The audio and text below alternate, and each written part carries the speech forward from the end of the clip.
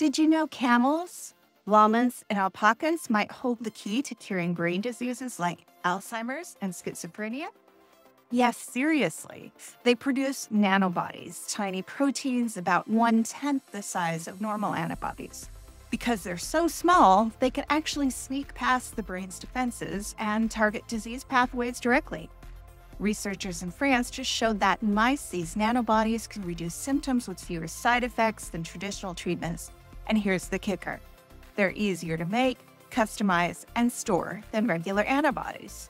This could launch a new era of brain disorder treatments, combining the precision of antibodies with the power of small molecule drugs. Human trials are next, but the science looks insanely promising. So what do you think? Are llamas about to revolutionize medicine?